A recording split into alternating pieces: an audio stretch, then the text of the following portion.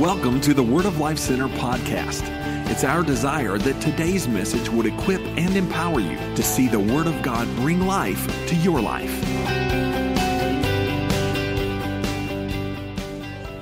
I started, actually had been praying about some things, and the Lord just dropped some things in my heart about the kingdom of God.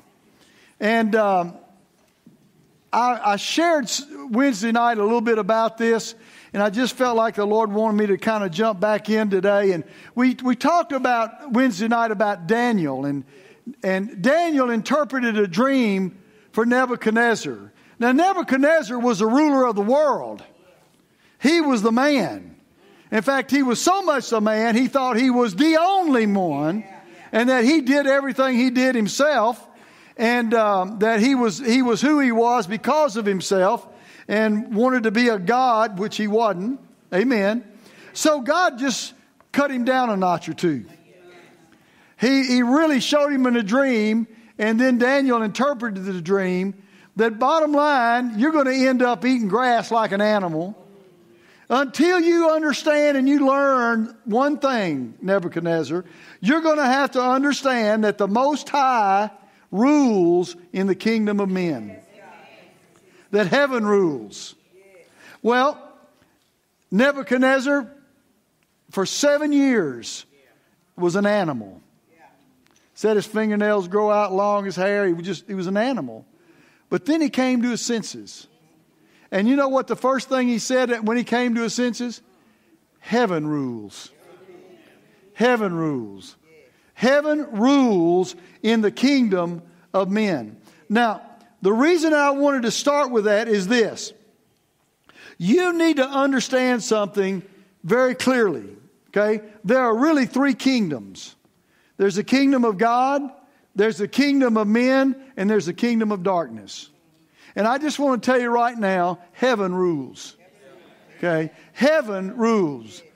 Heaven rules. So don't fret about what's going on in the world. Don't get all upset about it. Don't get mad at a president, or don't get mad at somebody because of something. Just trust this. Heaven rules. And this thing's going to turn out just like God said it is. And you're just going to have to learn how to operate in the kingdom of God in the meantime. Jesus taught this about the kingdom in Matthew chapter 6, verse 19. This is very familiar to you. But listen to what it says. Jesus was teaching them how to pray. He said, Our Father in heaven, hallowed be thy name. Now listen to this. Hallowed be your name. Now listen to this next verse. Your kingdom come, your will be done on earth as it is in heaven. Give us this day our daily bread. Forgive us our debts as we forgive those. Forgive us our debts as we forgive our debtors. Don't lead us into temptation. Now listen to this. For yours is the kingdom and the power and the glory forever. Yours is the kingdom. Yours is the power. Yours is the glory forever. Now see, you're thinking, well, yeah, that's right. God, it's His kingdom. God, yeah, power. Yay, God. Which is good. There's nothing wrong with that. But you need to understand how the kingdom of God operates on the earth. Because the kingdom of God's not just in heaven, folks. Okay? Jesus said, pray that the kingdom comes, that your will be done on earth as it is in heaven. There's a divine connection now because of Jesus, and you need to understand what God wants to do in your place. The bottom line is kingdom first. God's kingdom first. Now, I don't want you to have to go eating grass for 7 years, and not know your own names to figure out that heaven rules, that God's kingdom is in authority. It's first. Amen. I'm just kidding, right? I don't think God would do that to you, but I'll talk about being proud some other time.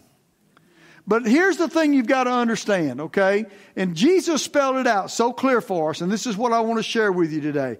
Listen to what it says in Luke chapter 17, beginning in verse 20. Notice the terminology here. It says, when he was asked by the Pharisees when the kingdom would come, He answered them and said, now, so you got it? He is answering them. He's telling them when the kingdom's coming. Okay? So listen to what he said. The kingdom of God does not come with observation. You can't see it with your visible eyes. Nor will they say, here it is, there it is. For indeed, the kingdom of God is within you. Now listen to me today. Okay? You've got to understand this. If you're a child of God, the kingdom of God dwells in you. The authority of God dwells in you. The world doesn't understand it. The world doesn't see it because it doesn't come by observation. But if you understand that Jesus said that the kingdom comes in you, then you're going to be able to understand how God wants to use you to communicate the kingdom to others. Because the world doesn't understand you. Did you know that? They don't understand you. They don't understand a Christian. They don't get it. You know why? Because the kingdom's not in them. What's your goal? To get the kingdom in them. Your goal is to get them to see and to understand the way God wants them to see and understand. Jesus put it very clearly in John chapter 3 in verse 3. Listen to this. John chapter 3, verse 3. Jesus said, now listen to this. This is really important that you hear this. I say unto you, except a man be born again, he cannot see the kingdom of God. You can never explain somebody into the kingdom. You can't even explain the virgin birth to somebody. I have a missionary friend who got captured by some Muslims in Syria. And they were not really captured. They were really just kind of forced to go see the imam that was there. And so this imam walks in and he's mocking them. You're telling me that some woman gave birth by God and she was a virgin and there was a son born from that relationship, just really actually used pretty flowery words, about it all. Calling Mary things you don't want to say in church. So he didn't understand the kingdom. You can talk about that, but you can't understand it with your head.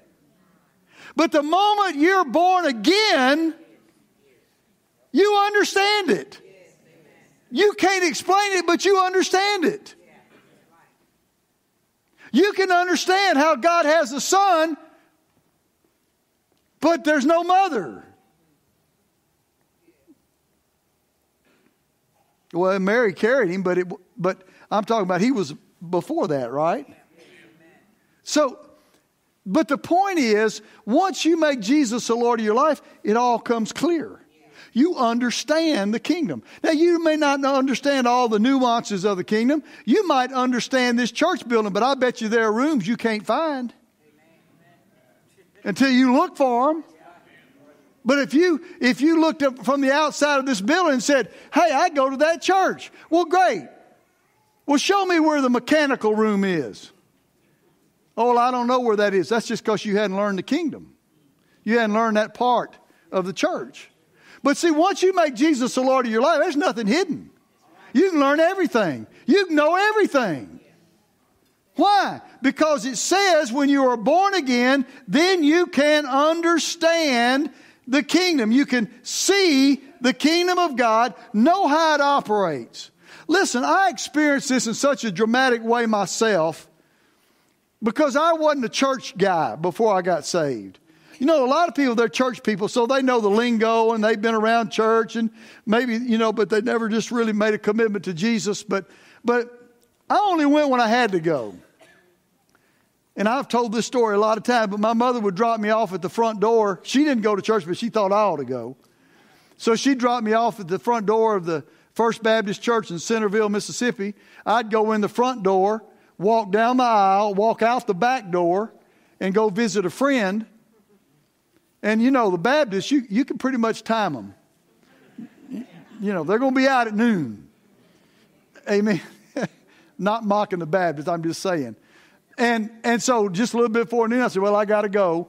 And so just as they're singing Just As I Am, I'll walk in the back door. And when they dismiss, I just walk out with everybody else and shake the preacher's hand, and my mother's waiting for me. I don't know why I told that, but anyway, I'm telling on myself. But the funny thing about it is, I told that story in this church. My mother, when she was alive, was here, and she almost fell out of we had pews then. She almost fell out of the pew because I never told her that. My point is that I didn't understand because I didn't know anything about the kingdom. So I didn't know. I didn't understand anything about the kingdom. But the most amazing thing to me was, when I got saved, when I was born again, October the 17th, 1974, the very next day, everything was clear. I didn't understand every nuance, but I understood God. I understood Jesus. I understood the Holy Spirit. I understood what Jesus came to do. And I don't mean in my head, I mean it was in my heart. Why? Because I was born again. And when you're born again, you understand the kingdom. You can't explain the kingdom to somebody. You've just got to tell them about the one who can bring it to them. And his name is Jesus. Let me read you another scripture. Acts chapter 1, verse 6. Listen to this. It says when they'd come together, they asked Jesus, Lord, will you at this time restore the kingdom of Israel? In other words, they thought, sure enough, Jesus is going to right now establish the kingdom, make Israel the main government in the world, and he was going to sit on the throne. But isn't it interesting? Jesus said this to them. He said, it's not for you to know the times or the seasons which the Father has put in his own authority, but you shall receive power after the Holy Spirit has come upon you. In other words, you're not going to know when it's going to happen, but in the meantime, my Holy Spirit is going to dwell in you so you can understand and know the things of the kingdom. I'm not going to send you and leave you down there without understanding. I'm going to send my Holy Spirit from heaven to come so we can communicate. So even though you're on the earth and God's in heaven and Jesus is seated at the right hand of the Father, you're part of the kingdom. You're just living in a foreign land right now. You know, the Bible says we're citizens of heaven. We're living here, but we're citizens of heaven. So if you understand that and get an understanding of that God's kingdom resides on the inside of the believer, it gives you a different way to live your life. So here's my question. Do you see yourself different than the world? Or do you approach life just like everybody else? See, if you're a kingdom person, if the kingdom of God is in you, if you are born of God, then you don't see things the way the world does. You don't respond the way the world does. You don't act the way the world does. When I say the world, you know people that aren't saved. You have a different perspective. You have a different arsenal of equipment. You live a different way, a different life. Over in 2 Corinthians chapter 10, it talks about the fact that we live normal lives as people, but our warfare is different. We use different things against the enemies. I'm not talking about people. I'm talking about the devil, which you don't know. You don't get that either if you're not in the kingdom. How would you like to know the devil's beating you over the head and all the while you didn't even know it was the devil? That's how I live my life. I tell you, the devil pushed me here, pushed me there, motivated me by my lust and drew me here and pushed me there. Didn't even realize it was a devil. Thought I was just doing it myself. The whole time it was an enemy. You know what? When I got saved and I felt those tugs and those pushes, I realized, wait a minute, that's the devil. I'm not going to live like that. I don't have to live that way. The kingdom of God's on the inside of me. God's given me power to live in the kingdom now. God living in you means your life will look different as it's lived out in the world. God didn't tell us we're to separate ourselves from the world. He said you just live different. You have a different way of living. And listen, here's the thing. Let me explain it to you this way, okay? Because the key to this is in the word kingdom. Now, you know, we know what an English version is, but this was written in Greek. So if you go back to the Greek, you can understand exactly what it means. And this word means, number one, it means royalty. But it also means, now listen to this, the foundation of power. Where are you getting your power? You get it from your intellect. You get it from your own wits. You getting it from how you were born or what you've learned, or is your foundation totally separate, totally different? The root word there is a word we use the word basis for. It actually means the base or the footing of your life. So when it talks about the kingdom of God, that's our foundation. And I don't know whether you know it or not, but if God rules, heaven rules, and we're in His kingdom, guess what? We rule. We have authority. We have a right to speak, to declare, to live a life that's different, to expect God to work in our lives and move in our lives. Why? Because it's a base of our operation. You go through the Word of God and you'll find out, Paul wrote, and I'm not going to read this, but in Colossians 2:18, he said, don't let somebody steal your reward. How do you get your reward stolen? By living like everybody else. Just by living like everybody else does. Well, you know, I'm going to go along, get along. Well, first of all, that never works. Eventually, you will be challenged, even in the natural world, about go along and get along. Eventually, it'll lead you to destruction, or you'll have to challenge it. But the point is, you have to understand that all the while you're a child of God, you're a child of the kingdom of God, you have capacity because of that. Listen to me. Because of that, there's always going to be that push to try to stop you, get you off of your base so that the enemy can try to control you. You don't have to live that way. I heard somebody say, some people, you just have to get sick and tired of being sick and tired. You just got to be tired of the way life is treating you and find out how the kingdom of God operates and say, no, this is what God says. This is what the kingdom's like. Once you understand that, you start operating out of a different capacity on the inside. And it starts working out of you. Let me show you this in a scripture, okay? In Luke chapter 19, verse 11. Listen to what it says.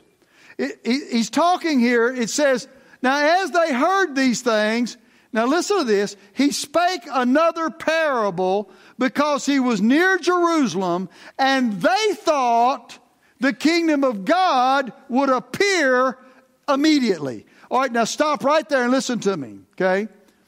The people thought that when Jesus came to Jerusalem, he was going to walk into the temple, walk into the Holy of Holies, declare who he was, sit on the throne, take care of Caesar, and Israel would reign. That was what they thought. So Jesus had to teach them, give them a parable. Now listen to me a minute. The reason he gave parables is so they couldn't understand. Unless they wanted to. But here's the amazing thing about it. Once you make Jesus the Lord of your life, there is not one parable that you can read that you can't say, I know what that means. I know exactly. How do you know that? Well, I guess it's because I'm in the kingdom. Parables are not secrets to us. How many of you read them? Oh, yeah, I know that one. Now, some of them you might need to pray about and really hear from the Lord about. But bottom line, listen to me. Bottom line, parables are revealed the minute you read them when you're in the kingdom of God. The kingdom's been revealed to you.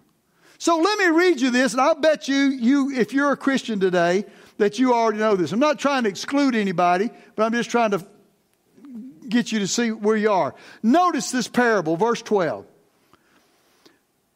He said, a certain nobleman went into a far country to receive for himself a kingdom and return. Anybody know who they're talking about? He's talking about Jesus. Jesus went to heaven to receive his kingdom. If you don't want to know, you don't know about it, go read Hebrews chapter 2. It talks about him having the scepter of righteousness, seated at the right hand of God. He received his kingdom. Okay? Now, the last part of that last word is what? Return. He has not come back yet. How do you know? Because I'm still here. Now, I don't know about you, but because if he came back to get me. Why? Because that's what his word says. So Jesus paints a picture here. All right, you got it?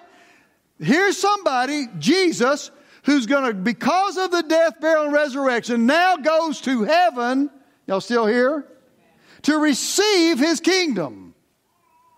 To be authorized for the next step would be a good way to put it. All right? So, there he is until that last word, return. Okay? All right, now listen to the next verse. So he called 10 of his servants. Listen to me. That's you. Okay? That's you. 10 of his servants, and delivered to them 10 minas, or I like the King James, it says talents. Because really that's exactly what it is. Not money, but talents. Now here it is. You ready for this?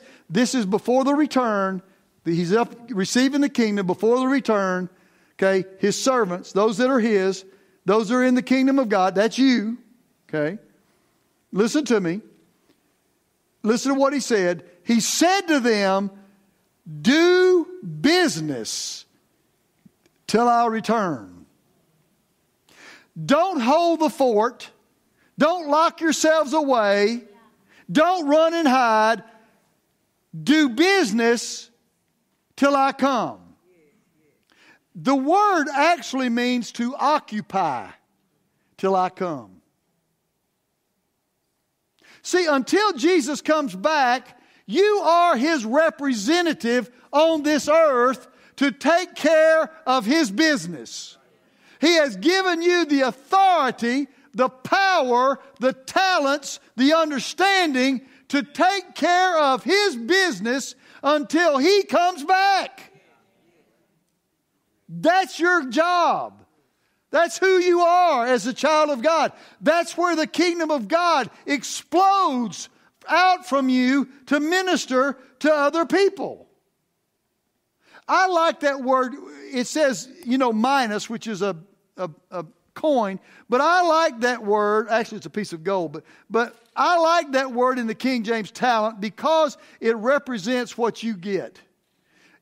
If I had time today just to tell you all the stuff, I don't want to say that in an offensive way to the Lord, all the great things that you have from God in you.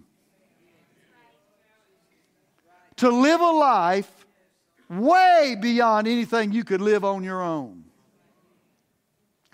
No way you could live this life on your own.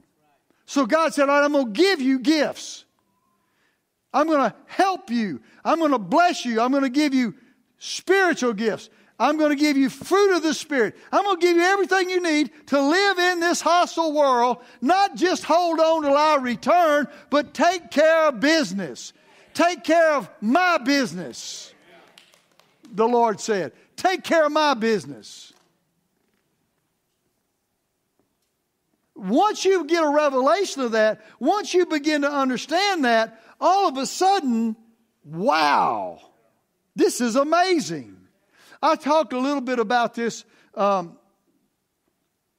Wednesday night, okay? Listen to me. The world has no clue about love. They might have a clue about love. You know, L-U-V, love. I love you. But listen to me. They don't know real love. Because it's deposited in you by the Holy Spirit when you enter the kingdom. It becomes your guiding force. It becomes how you live your life, how you walk, how you live, how you serve others. It's your guidance. Because He loved, you love. Not only that, listen to me. You have the grace of God. Now see, a lot of people don't understand the grace of God. They think, well, that's, I'm saved by grace. That's just the tip of the iceberg. Grace means favor. Grace means you can do what you can't do. You can do what you can't do. Because you're going to have God's empowerment, God's favor to do what you can't do. It's impossible to do what you're doing. I know. It's the grace of God. Listen, you might want to go read about Paul's life. He talked about how many times he was beaten, how many times he was shipwrecked, how many times he was in the water, night and day, all the people that hated him, all the things that happened in his life. But you know what? He said, but God said His grace was sufficient to carry me through. Now, you couldn't handle what Paul handled. Physically, you could not handle what he handled. Mentally, you could not handle what he handled. Why? Because you don't have the grace to do it. But God has given you grace in your life. If you're a business person, you ought to have favor in your life as a business person. On your job. Listen, if you want to act like the rest of the world on your job and complain and whine around, you're going to get exactly what everybody else gets. But if you start saying, God, thank you for favor, thank you for wisdom, I hate my job, well, maybe you'll just be without one. No, but I'll tell you, if you rejoice for what you've got, you'd be surprised at what God will do for you. The grace He'll give you in your life. We had a man in our church, businessman. Well, not a businessman. He was just a worker. He worked for this man in a machine shop. He'd worked for him for, it was like 25 years or long, maybe even longer than a long time. And this man had gotten old and he announced to all his employees. It wasn't a big shop, but he announced to his employees. He said, well, I'm retiring and I'm going to close down the shop. So here this man is. He's fixing to be out of a job. He started saying, God, I thank you for the right job for me. I thank you for favor for me. I thank you for grace for my life. Whatever it is, just give me your favor. And he went back the next day to work, and his boss called him in the office and said, you know what? Last night I had an idea. And he said, what was it? He says, I'm going to give you the business. And he went from being the employee to being the employer and took over the shop and carried it on until he retired. That doesn't happen, folks. I experienced this before I went in ministry. I was saved, but I was learning the kingdom of God and learning how to believe God and expect God to work for me, which He wants to do. And I was a sales manager for a communications company. And so I was new on the job and I didn't know really, there were some things I didn't know about the company. If I'd have known, I probably wouldn't have gone to work for them, but I guess I did because that's where the Lord wanted me. But anyway, so my boss, the owner, said, listen, I want you to go visit this particular company and and talk to them about their needs, their communication needs, and what we can do for them and all that. And I said, yeah, I'll be happy to do that. Yeah, I'll be glad to do that. That morning I got up, I just really felt the urge, I need to pray before I went. And so I just took some time, just prayed and asked God for favor and open door. Well, what I didn't know was that the last salesman from the company I was working for that went to see them had made a mess of it. He lied to them. He didn't do what he said he was going to do. And the guy, the bottom line, the CEO of the company kicked him out and said, don't ever come back or your company. And I didn't know that. But I'd been praying and asking God just for favor. So I go in there and I go to the secretary's desk there and told her who I was and the company I was with. And she said, oh. I said, I'd like to see, your boss. I didn't say that, but, I'd like to see your boss. And she didn't say yes and she didn't say no. She said, wait a minute. So she went in and a few minutes later she came back out and said, come on in. Well, I thought that was normal. I didn't know that it was an act of God that I was even going to see the guy. So I walked in there and I introduced myself to him and he told me the whole story. And I said, well, that's not me. I got bold. I said, that's not me. And he didn't represent our company for what it is. And I just told him what we could do for him. And I laid out a plan for him. And you know what? I sold a communication system to his whole company. I didn't do that. Do you understand what I'm saying? I didn't do that. I'm not that skilled. I'm not that good. I'm not that quick on my feet. God's favor was there to get it done. Do you understand the kingdom of God? The favor that God can give you in your life? What He wants to do in your life? How He wants to work in your life? Not only just with that, but even just with protection in your life or just understanding something you don't understand. It's so huge what's in you when you say the kingdom of God's in you.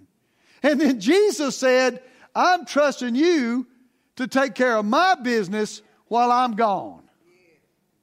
You're in charge of my business while I'm gone. All of a sudden you realize, you know what? There may be more to this than I think. But sometimes what happens is we get so caught up, I guess that's the best way to say it, in life. And you have needs in your life and you're dealing with this or that and all struggle with different things in your life. And well, Lord, I need a raise on my job, or I don't have money to pay my rent. Lord, I need you to help me. Oh, God, I'm in trouble. Well, maybe you're not going about it the right way. Because Jesus said over in Matthew chapter 6, verse 34, I think it's verse 34, He said, seek first. No, it's not verse 34, it's verse 33. Seek first, what? Seek what? First the kingdom of God, and all these things shall be added to you. Just the opposite of the way the world does it. Seek first the kingdom of God. Listen to me. Over in chapter 16, in verse 19, Jesus said, I give you the keys to the kingdom.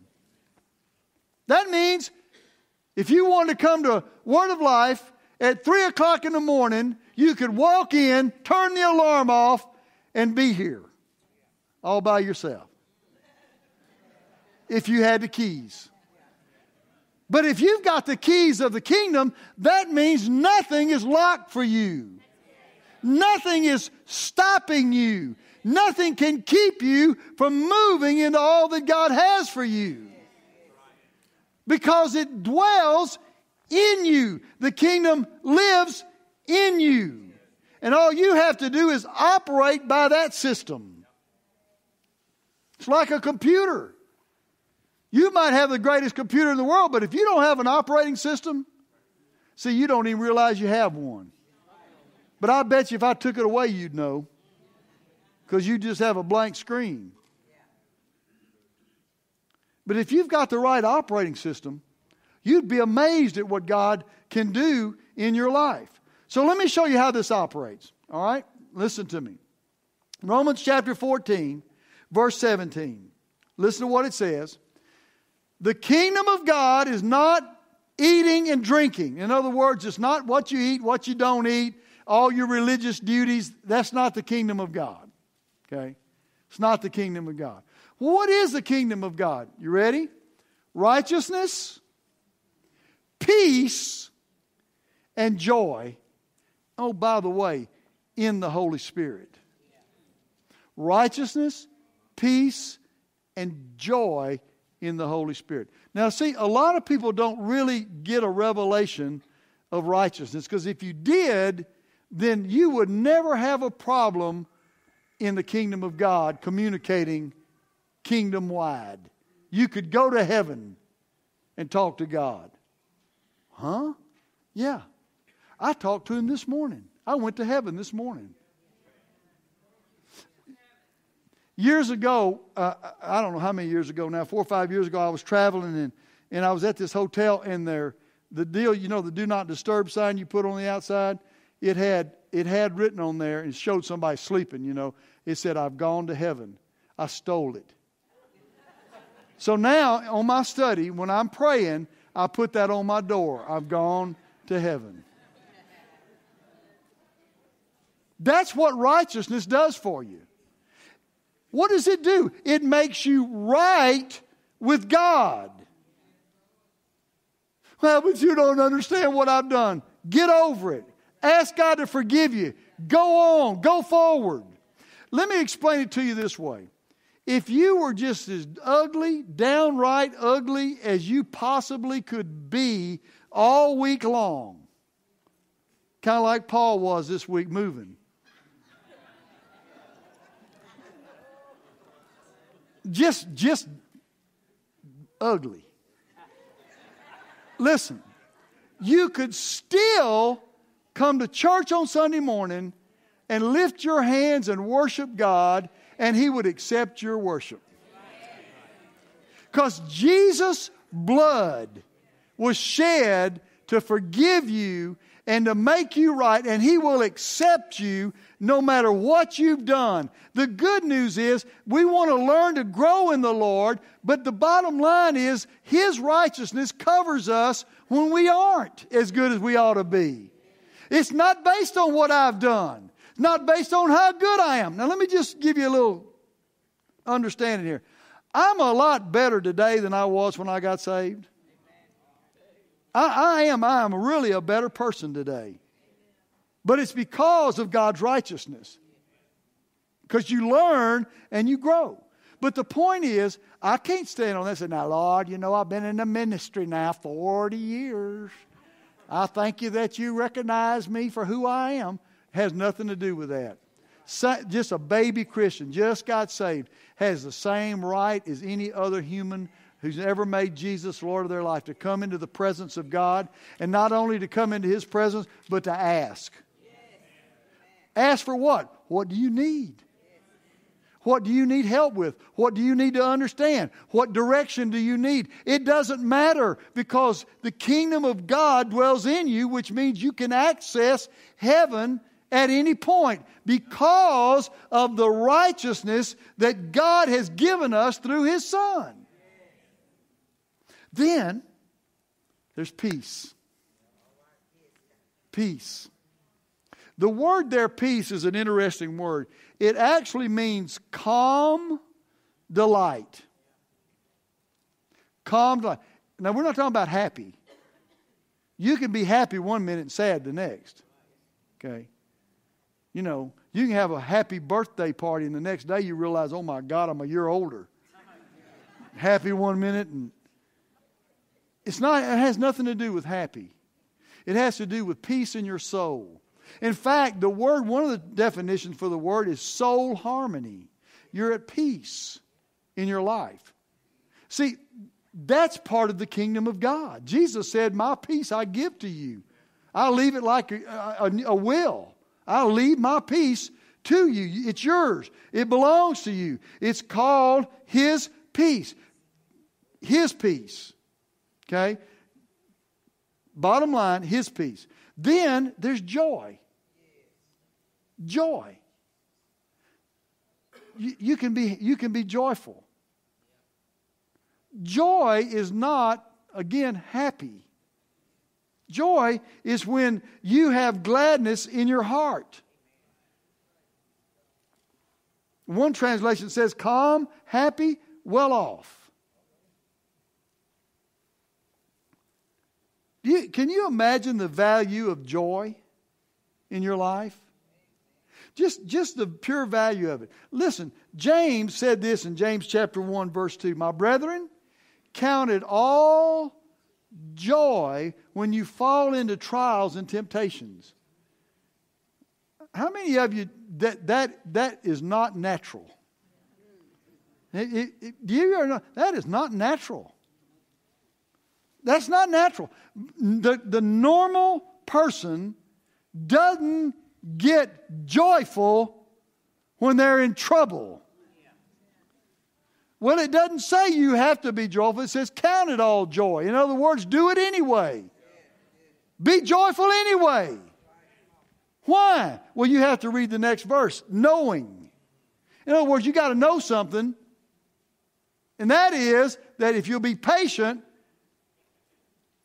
God will help you and deliver you out of your trouble. So your joy is based not in the fact that you feel better, it's that you know something. Then it says in the Holy Spirit. In the Holy Spirit. If you ever understand that God has deposited in you His Spirit from heaven to divinely connect you, hardwire you to heaven. No interference. Hardwired to heaven.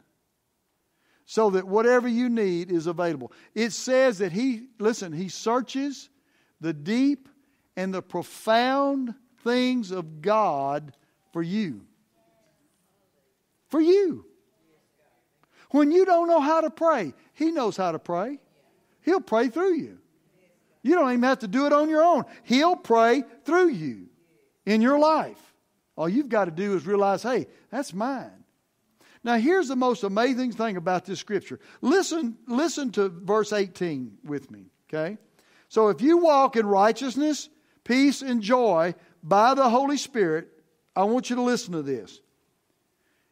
It says, he who serves Christ in these things, all right, what things? Righteousness, peace, and joy by the Holy Spirit. If you serve Jesus in those things, listen to me, you are acceptable to God. And here's another wild thing about it. You are approved by men. Do you know that most people in the world will never get upset because you're happy? That you have joy in your life? That you have peace in your life? That you pray? I can tell you, very rarely have I ever known anybody who would not let me pray for them. Or who would at least accept me praying for them at some point in time. I have had hard men. I had a man one time, hard as a brick, not serving God, just a worldly guy. I was playing golf. I walked into the locker room and he was in there and he was telling me his troubles. I said, let me pray for you. He got down on his knees and bowed his head and let me pray for him. I don't know where he got that, but I let him do it. People walking by and I'm standing there praying for him. He's on his knees. Very seldom will people ever be offended by righteousness, peace, and joy in the Holy Spirit. And so you're acceptable to God. God says, that's a thumbs up to God. That's a thumbs up to God because you're walking in the kingdom. But then men will say, you know what? You're not half bad. I know you're one of those Christians, but you've got joy in your life. You've got peace in your life. You talk to God? It's amazing how that works. We shouldn't have to always be in contention. I know you can blame the devil for all sorts of things, but it's not always the devil. Amen? Sometimes it's just life. So listen to me today, okay? Jesus said very clearly, this is what Jesus said. Unless you are born again, you cannot see the kingdom of God.